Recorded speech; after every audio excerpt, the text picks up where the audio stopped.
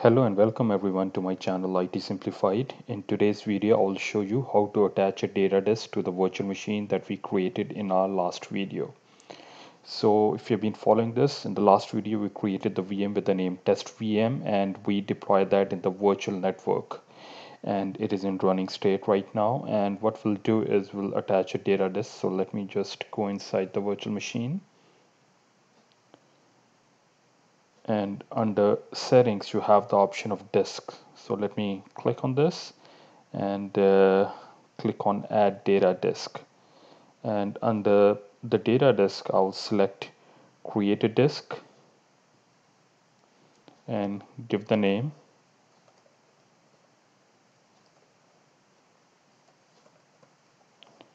test VM disk 1, and we will deploy this under the resource group, which is test resource group.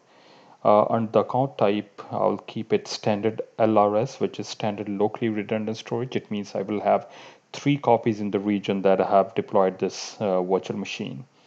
And under the source type, I can deploy this via the snapshot, storage blob, or empty disk. I'll prefer empty disk.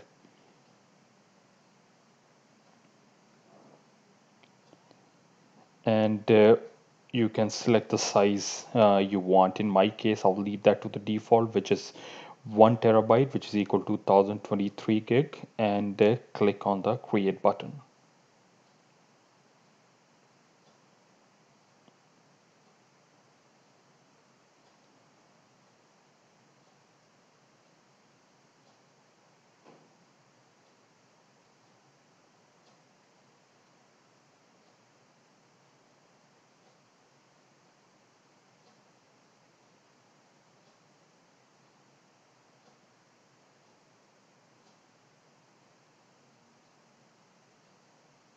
Okay, after the validation, I can click on save.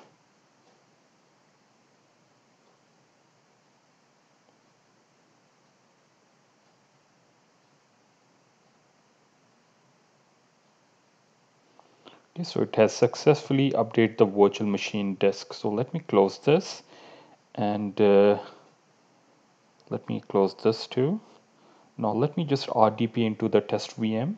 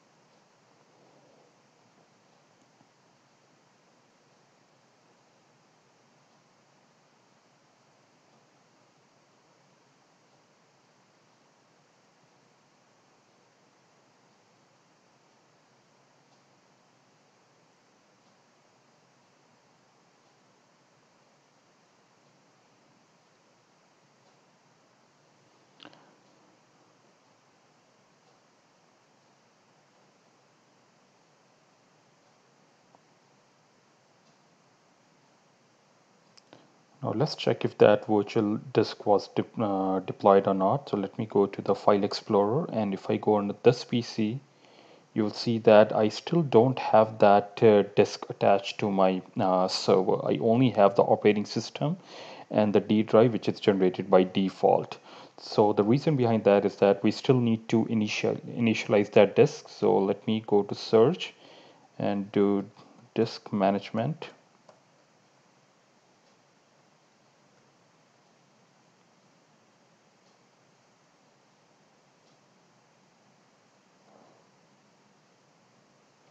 Okay, and we need to initialize this disk, so it can be MBR, which is master boot record, and click on OK.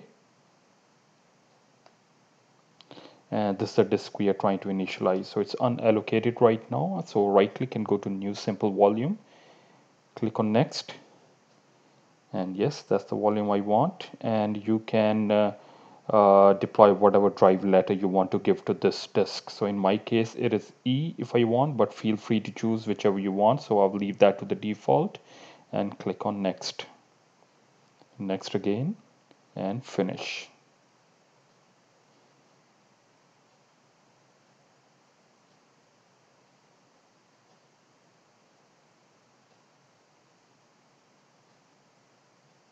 Okay, so it's showing healthy partition. So let me just still cross check. Let's go to the file explorer, and you can see that now I have the E drive added to my file explorer, and now I can utilize this data disk for whichever purpose I want. With this, it brings me to the end of this video. Thanks for watching. Have a good day.